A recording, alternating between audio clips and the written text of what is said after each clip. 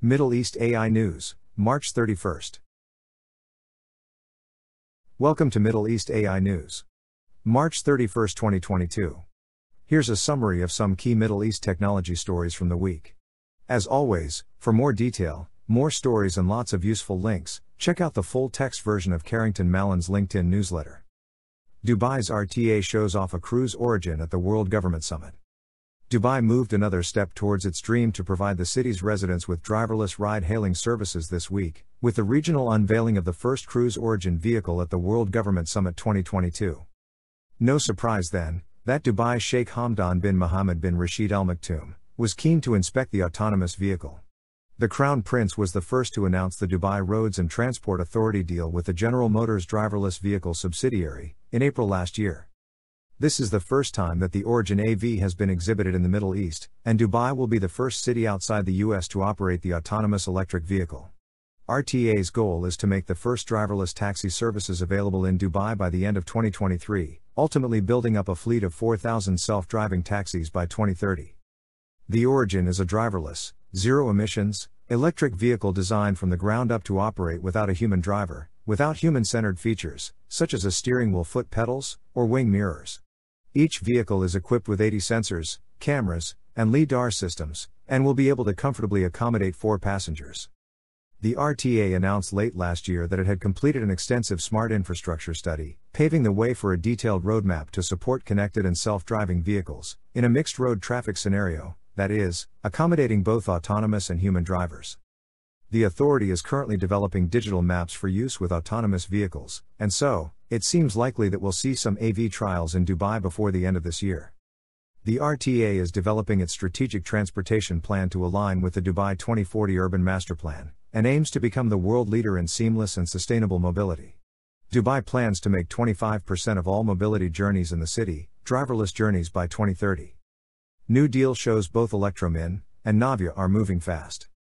Earlier this week, Petromin Corporation's e-mobility subsidiary, Electromin, and autonomous systems startup Navya Group, signed a sales distribution agreement for the distribution of Navya's driverless shuttles in Saudi Arabia.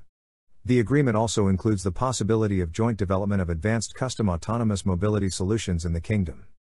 The Electromin deal comes barely 3 weeks after the French startup signed an MOU with Saudi's Ministry of Transport to enable the implementation of autonomous vehicle solutions.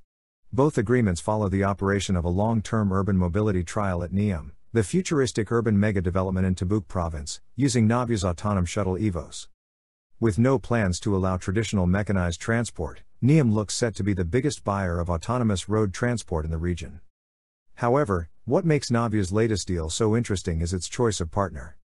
Formed last year by lubricants and automotive services company Petromin, Electromin was founded to provide solutions, software, and consultancy for e-mobility.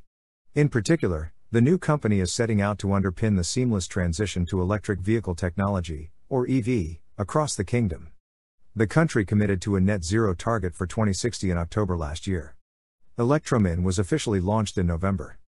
In the past few months, Electromin has signed deals with global energy and automation firm, Schneider Electric, which markets charging solutions for EVs, and with Australian manufacturer of advanced DC fast EV chargers, Tritium.